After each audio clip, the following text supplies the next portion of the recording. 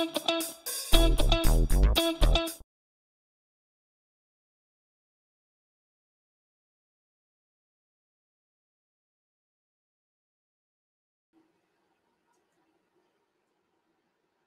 right.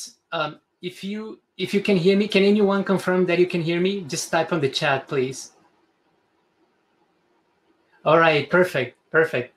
Thanks a lot for bearing with me. I was having a bit of computer problems here. I am speaking from Barcelona, Spain. My name is Flavio, and I'm an Apache member, and I consider my home at Apache to be projects like ZooKeeper and BookKeeper. But today, I won't be telling you about those projects. I'll be telling you about a different project that I have been working on called Pravega. Pravega provides storage for streams, and we have been developing this for the past few years. I am a senior distinguished engineer at Dell, and my main role in Apache in Pravega is as an architect. So let me tell you a bit about the context of Pravega and what it does and what problems it solves. If you think of a lot of data analytics scenarios today, a lot of them have data sources that continuously produce data. At least some of the data sources, if not all of the sources. And that kind of pattern of continuously producing data maps very naturally to how we think of a stream, or intuitively how we think of data streams. Even though it's not restricted when we talk about continuous data sources, even though it's not restricted to machines, it's important to notice that in the recent past, and today, we're getting more and more cases where the data is machine generated. As I mentioned, we can have end users as well producing updates, transactions out of online shopping, all that kind of stuff. But machine generated data is becoming more and more relevant, and we expect to have more cases like that. And so one question that we asked ourselves, and we have set ourselves to answer, is what is the role of storage in that streaming analytics world? And Pravega is precisely about that. It's a system that we have imagined for applications, for scenarios in which streaming is very important, maps naturally the way that data is generated and processed. Now, Pravega, as I mentioned, is storage for streaming data. It provides a number of relevant features in the context of streaming. For example, it enables an unbounded amount of data per stream. And the way we do this is by tiering data to horizontally scalable storage. But it's not only about unbounded amounts of data per stream. We also make streams elastic, so it can grow and shrink the parallelism of a stream dynamically, depending on the workload that is receiving. On top of all that, we make it consistent. We enable transaction appends. We track positions of writers to avoid duplication, missing messages, and such.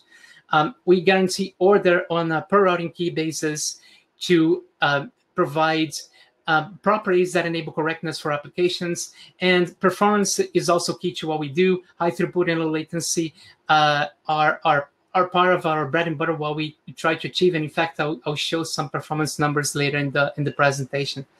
So this is a project that has been under development since 2016. It's part of a Dell EMC product, a platform product called Streaming Data Platform. But the core of that platform, which is Pravega, is entirely open source. So I'm showing on screen two links. One for the main website of Pravega and another for our repository.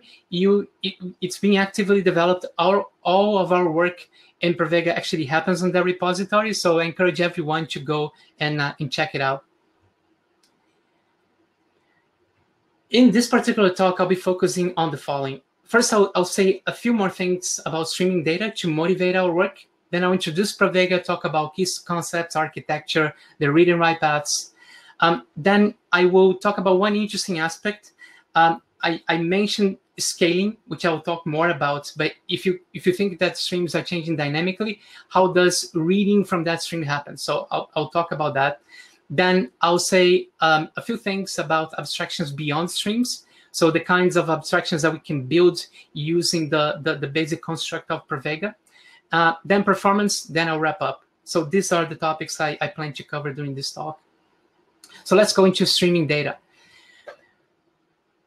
So this is a very simple model of key components of a stream application. Of course, this is simplifying a lot. I don't expect this to represent every single aspect that is important, but it captures the aspects that are relevant for this discussion. So it has a data source. The data source is not a single element. If we're talking, for example, about sensors or servers, there could be multiple of them, and they are producing parallel flows of events. Then I have a data processor that could also have some degree of parallelism or be part of a more complex pipeline. And that data processor is taking those events, processing it, and generating some output, some visualization, dumping to a database that you can query against. All those are potential options. Concrete examples are sensors that are continuously producing sensed values. We have seen talks about databases where we have, I don't know, change, data capture, event sourcing. So updates out of a database can also constitute a good use case where we map, again, all those updates to flows of events. Again, it's not only about machines. It could be about end users as well. We can have end users producing updates in say a social network, or query logs if it's against a search engine, or transactions if it's online shopping. One interesting example, which is not really about events, is the one of video streams. So I'm adding video streams because, again, that's a very important use case today. And those cameras will be producing data continuously, streams of videos continuously. There could be many of them.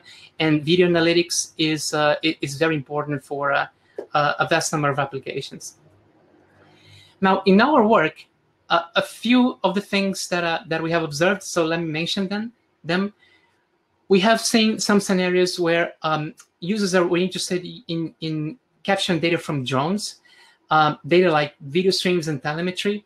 And that could be for very different scenarios, from inspecting cattle health to inspecting airplanes between flights. And they wanted to ingest that data and tail the data of those streams, but at the same time accumulate data so that it can be processed later on. And so they were interested in building a unified pipeline, or a unified workflow in which they could both process tail and historical data using pretty much the same infrastructure. And very similarly, we have cases with industrial IoT, where in a factory floor you have cameras and sensors continuously producing data. And we also here want to capture that data, tail the stream while processing, accumulating and performing some historical processing over that data later on. So that's another general use case that we have observed in our work. Now, going back to the model, the simple model that I mentioned before, there are two very important aspects that I want to highlight for this simple pipeline that applications care about. They're not the only ones, but they are the ones that are important for this discussion. So the first one is a lot of applications, they want streaming because they want low latency between the data being produced and the output reflecting the processing of that data. So they need that for low latency. And this is, of course, a model that, if implemented, is reflected in a distributed system. And as any other distributed system, components crash, they disconnect, we have network problems. So all those are possible. So having a reliable path that ensures that the data that is produced is eventually processed is very important. Now, when the data or those events catch the data processor produces an output. So takes the event, produces an output. What do we do with the events at that point? So do we throw it away? Do we keep it? What do we do? So a number of applications will choose to get rid of it. So they have processed, they produce whatever output they needed, and they're done with it. But there are many reasons for maintaining EK around. So a few of them would be that you want to reprocess data.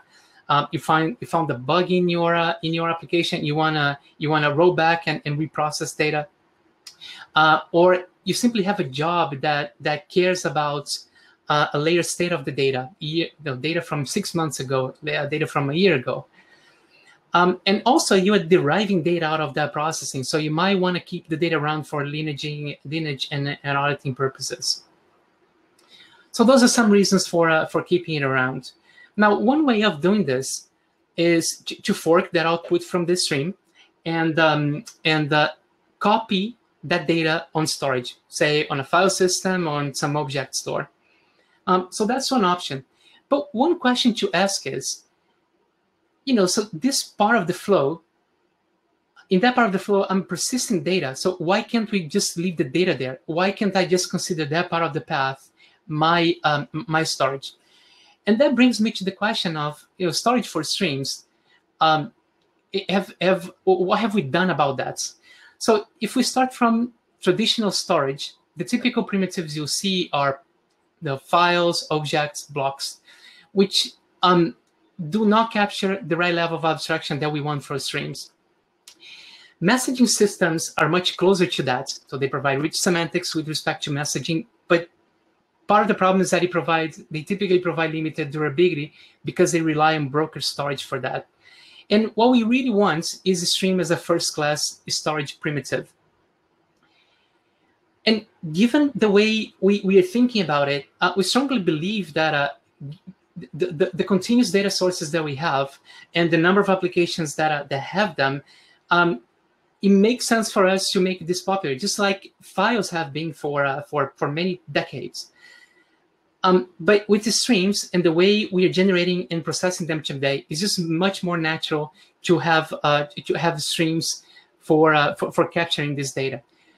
We can reason about them using parallelism, scaling, transactional rights for consistency, and files and objects do not abstract those away. Of course, it's not to say that they are not useful in this scenario, files and objects. In fact, when I talk about the architecture, we'll see that we rely on them. But it is important that what we use to build our systems is based on streams. And in just reasoning about streams themselves, why I want to keep that as a stream, well, streams enable tailing and historical processing indistinctively. So I can move my pointer in the stream so that I can tail the stream or process historically using that same abstraction. It can also be the source of truth for materializing different views. If I treat my stream as a log, I can generate tables, graphs, time series out of that data.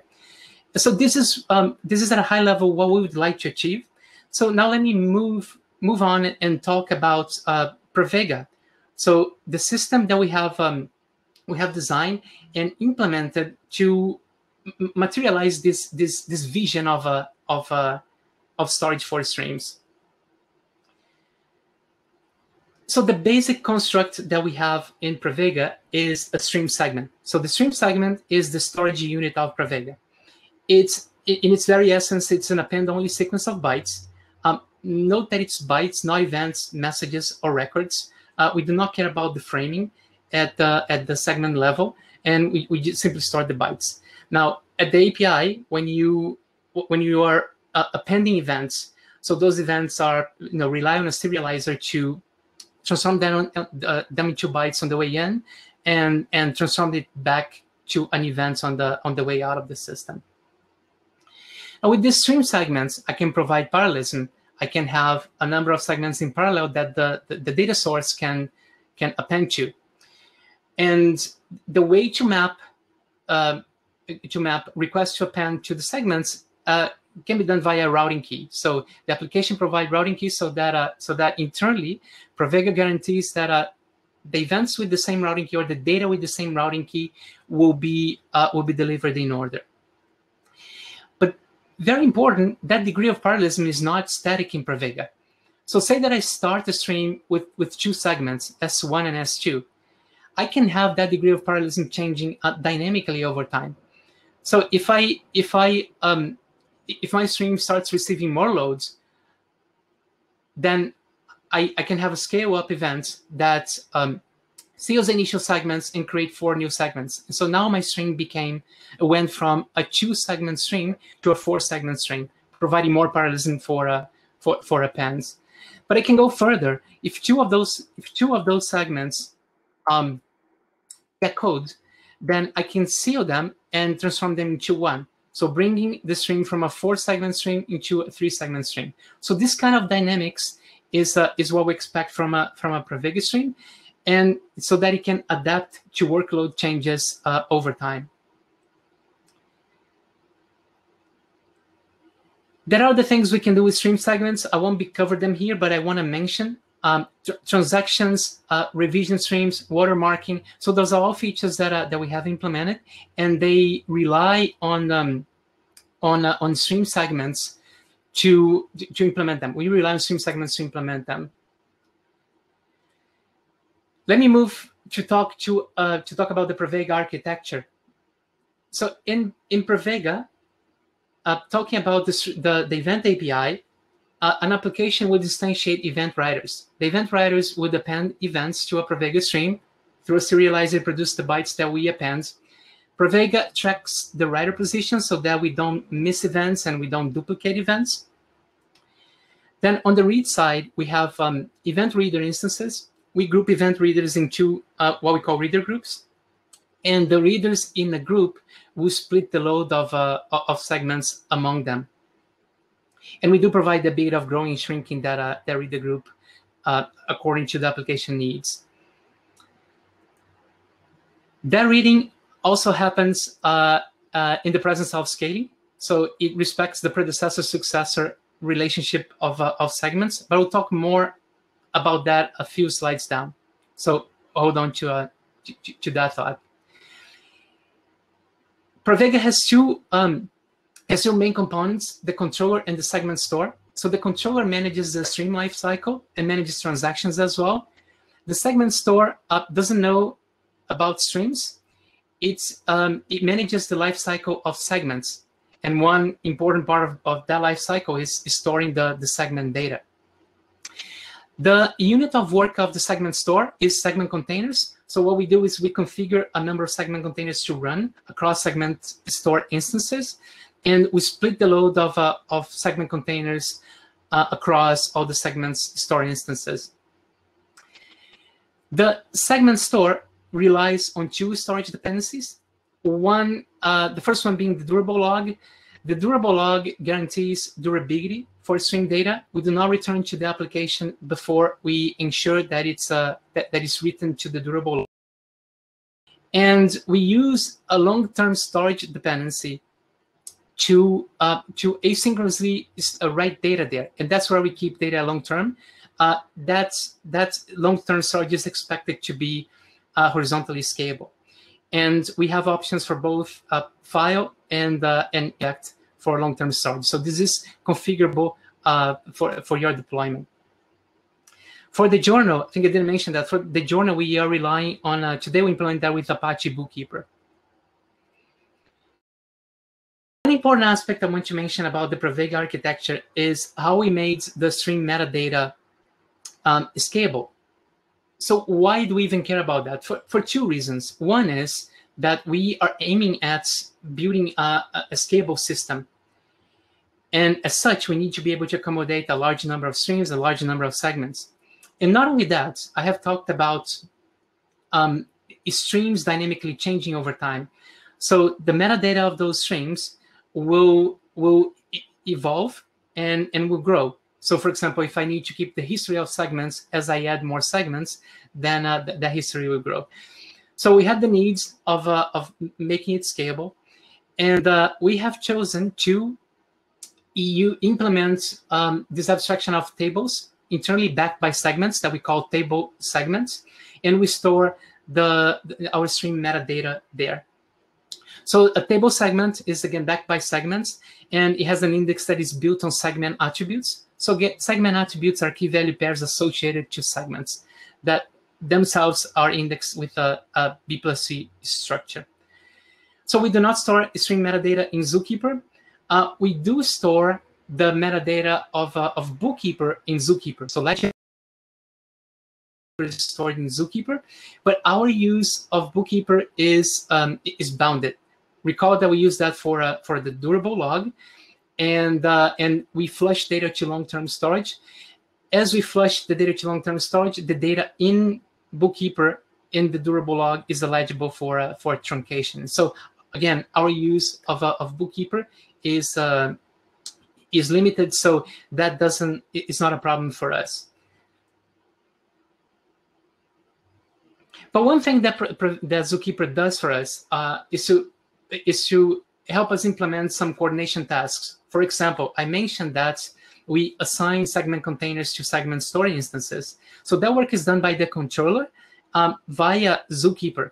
And so, for example, if I have 2 segment store instances and I have 6 containers to assign, let's say that the controller has chosen the assignment that we see on the slide.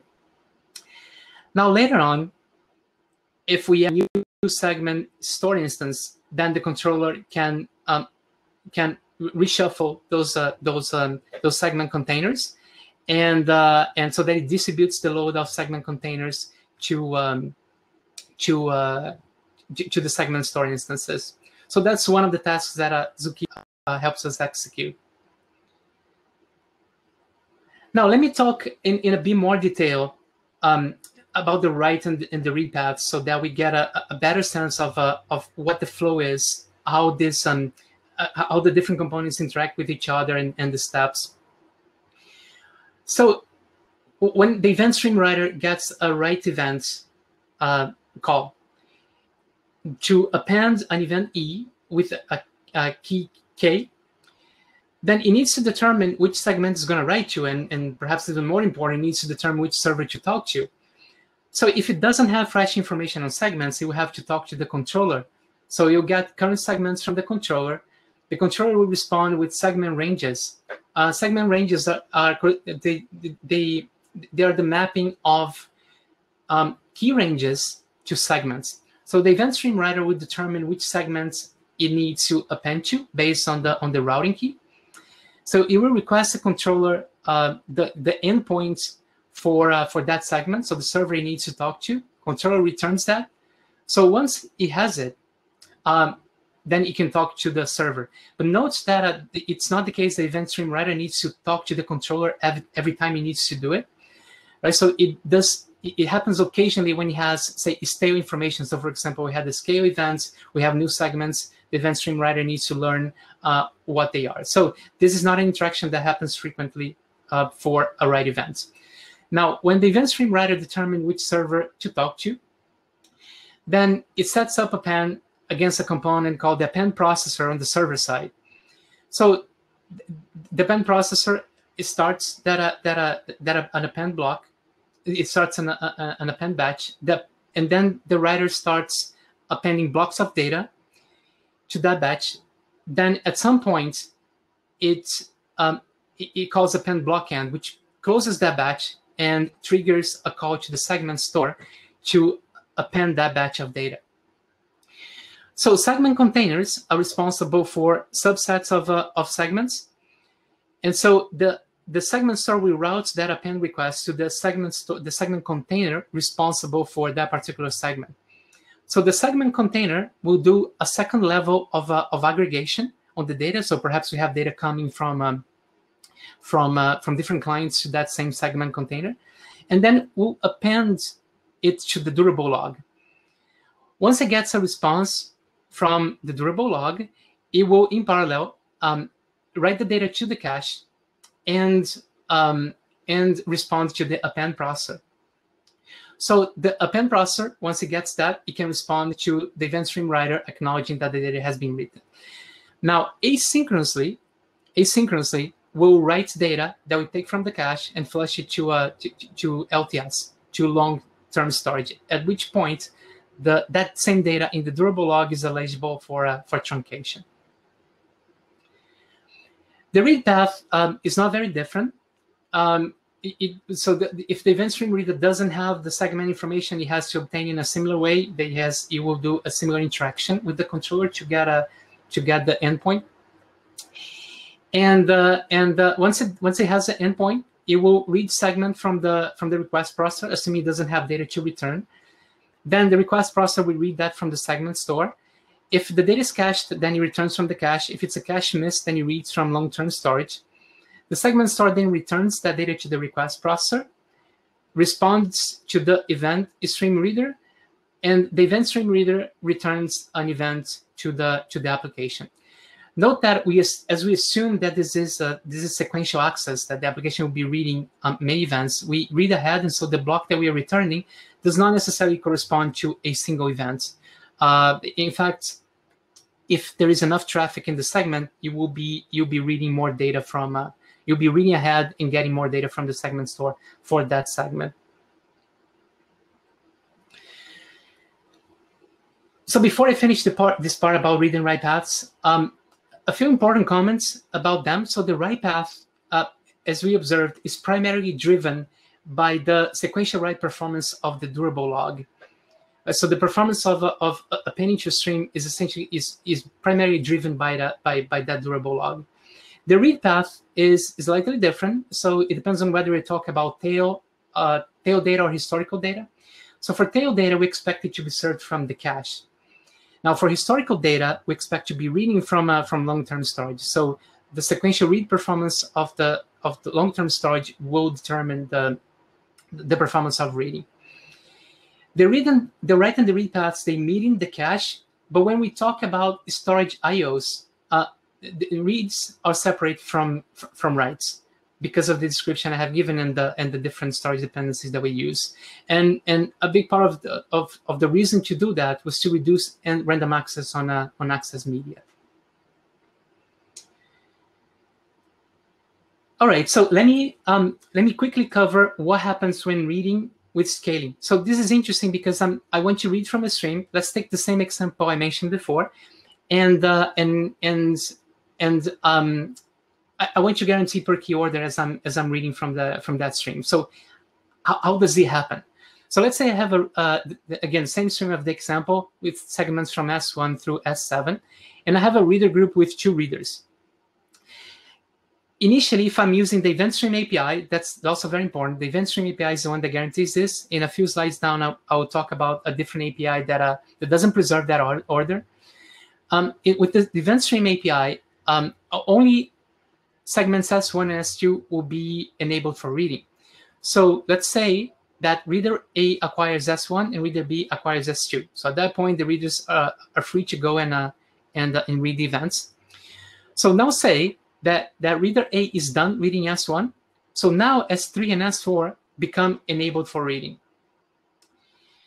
And now let's say that soon after, reader B is also done reading S2, and now S5 and S6 are available for reading. Let's say that the acquisition is such that reader A acquires S3 and S6, and reader B acquires S4 and S5. This is a valid assignment, but one thing that I want to point out is that the ranges of routing keys are now going to different readers. So this is important to note because the application needs to ensure that if it needs to process according to routing key order, it needs to ensure that it performs some steps that to guarantee correct processing. So there's a mechanism that I won't be covering here called checkpoints that helps the application achieve that goal. So okay, now let's say that readers A and B are done reading S3 and S4. Now S7 is enabled. We have reader B acquiring it, and this is the final assignment for the stream as the stream lies right now. So of course, I'm using a static snapshot of a stream for the sake of example, but it's not the case that the writers cannot be writing to the application, right? So this is dynamic. There could be even we could even have more scale events happening as we have writers writing and readers reading.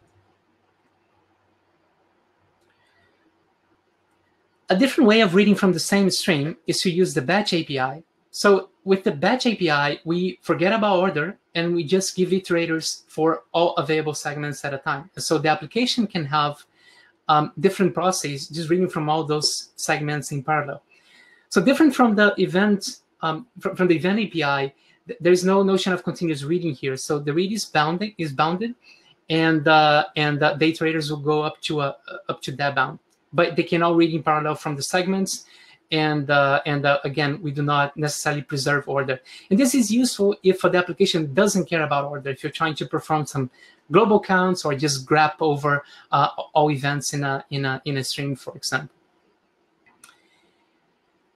One place where this could be useful is if you're familiar with Presto SQL, which is a SQL engine and enables systems to implement connectors and process SQL queries over external storage systems.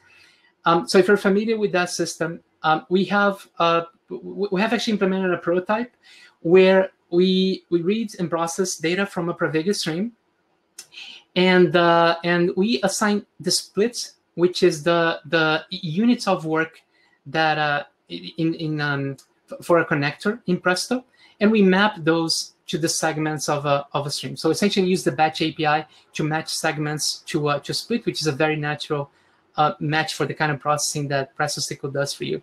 And one of the interesting things of this example, which is sort of a side observation, is that we can even do joins of stream data with other things like object store data. And once we have such splits, we can give it to Presto tasks and have it execute as part of a SQL query. All right, so let me say a few words about other abstractions we have built on segments, which are not streams. I talked a lot about streams. There are other things we have done. So we have the state synchronizer. The state synchronizer enables applications to replicate states. And it uses as an underlying construct what we call revision stream, which is a single segment stream which accepts conditional appends. The condition is on the offset. The state synchronizer manages generic states. The state is defined by the application, so we provide interfaces so that the application can do it. And the synchronizer takes care of fetching updates, updating the state, updating conditionally, compacting the state. So that's the API it offers, and allows the application to do that kind of synchronization.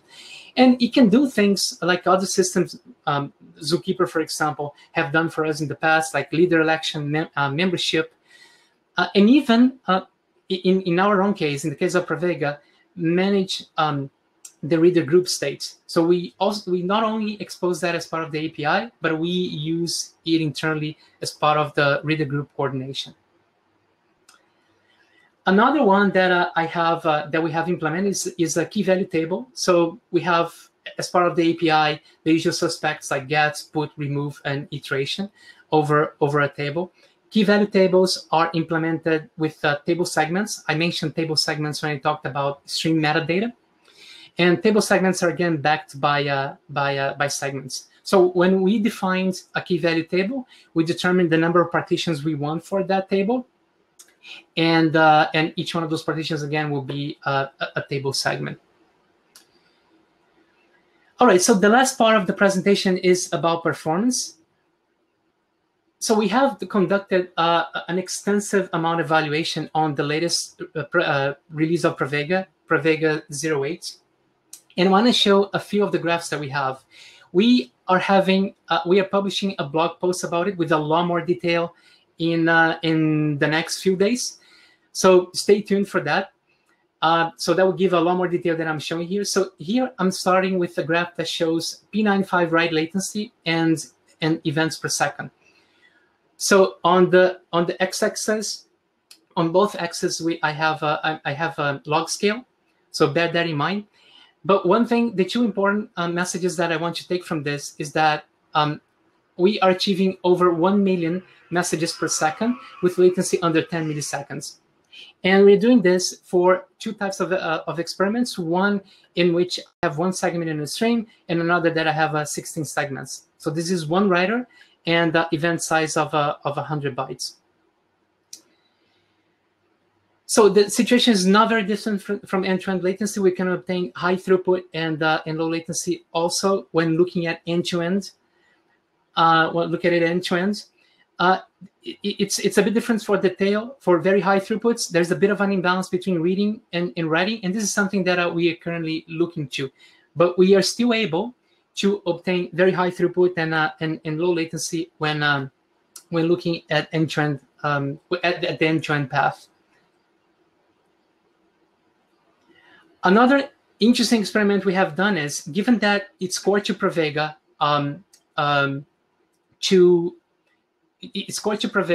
to process historical data and catch up, we performed an experiment in which we have a writer continuously producing 100 megabytes per second, and we keep readers asleep until we have accumulated 100 gigabytes of data. So at that point, we awake the readers and see if they can catch up with the writer. And the writer keeps writing, right? So it doesn't stop when we wake up the readers. And we can see that Pravega is able to provide enough performance that the readers can catch up. So again, very important, because historical data is is key to very core to the features and the kind of properties that we want to provide to applications. All right, so that's all I wanted to say about Pravega. So I'm ready to wrap up. The state of Pravega. Pravega is not an Apache project. It does use Apache projects like Apache ZooKeeper and Apache BookKeeper. Our latest release is 080. Some of the highlights of the release is the implementation of key value tables, the performance improvements, and the schema registry implementation and integration, which is not really part of Pravega itself. It's a separate repository. But we are releasing alongside with Pravega 080. Now, to conclude, the vision we have set ourselves is to implement, is to provide the stream as a core storage primitive and implement a system that achieves that vision. So as part of that system, we wanted to provide both the ability of taking a stream and processing data historically. It's built on this construct that we call stream segments, which is very important to enable a number of features that I described, and it's open source. Some of the core features that I mentioned are stream scaling, transaction, ordered reads. As for the architecture, two important points I want to highlight is that we separate IOs in the critical paths of reads and writes, and we make the stream data scalable by using table segments. As for performance, again, stay tuned for our post. A few highlights of the numbers I have shown is that we're able to achieve over 1 million small events per second when writing, and single-digit millisecond latency end-to-end. I also talked about experiment in which we do catch up over a backlog of 100 gigabytes while ingesting 100 megabytes per second, and Pravega successfully provided the performance so that readers could catch up. So I'm not sure I have time for questions, but I want to provide a few links, some references about myself, email, Twitter, LinkedIn, and so on. And then a bunch of websites. So the Pravega website, our blog, that I encourage everyone to pay attention to, GitHub, and our Slack. All right, thank you.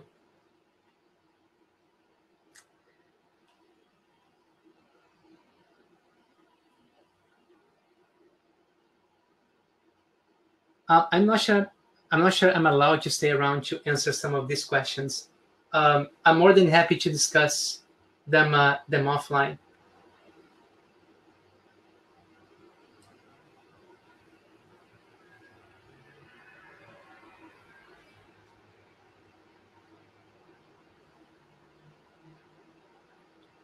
Okay, so let's see. Let's try to handle. Let's see if I can answer some of them if people are still around. How do you handle the situation when BookKeeper store is out of capacity since LTS is slower? Yeah, so we do assume that we have enough capacity in the durable log, because if we cannot append to the durable log, then we have to stall the pipeline.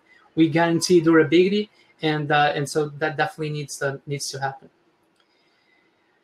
How low level does Pravega go for optimizing read-write at the hardware level? For example, does this type HTTP versus solid make a difference? Well, of course, it makes a difference. So if you get faster drives, it will be faster.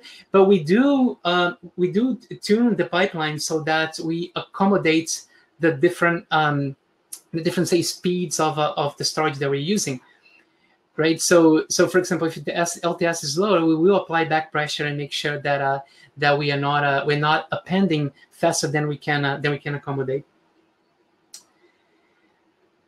Next question: is Pravega a topic engine with published subscriber clients, or should I use another framework to read write in Pravega? If so, what can we use to read write data? Yeah, so you have the stream abstraction, and you create a stream, and you append to it, and you read from it, right? So it has we do use the terminology that's closer to storage, reads and writes, but certainly you can use that in a published subscriber manner. So you don't need to go elsewhere. Is the stream message exactly once or at least once? If exactly once, how to achieve that?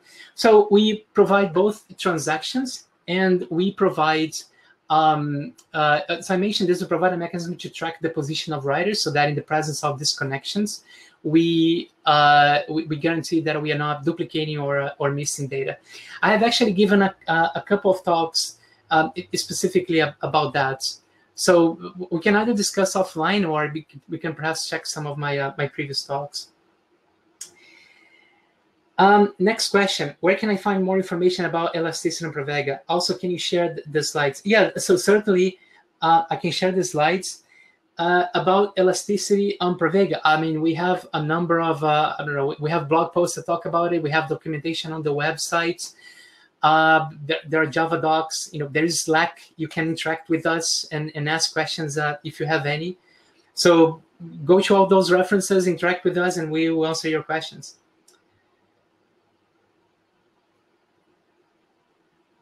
What features are looking forward the most in the future of Pravega? Thank you, Dalvin. What features are looking forward to the most in the future of Pravega? So we have been working on a number of things. One of the features that we have added, and I didn't mention, is a simplification of tier 2, so that we can accommodate more storage bindings for long-term storage. So that's one thing we're working on. Another thing is different client bindings. So I didn't mention this, but our client right now we only have a Java client, but as we speak, we're working on new client bindings, and so we'll have more languages that you can use. So we're looking forward to a more polyglot Pravega in the near future.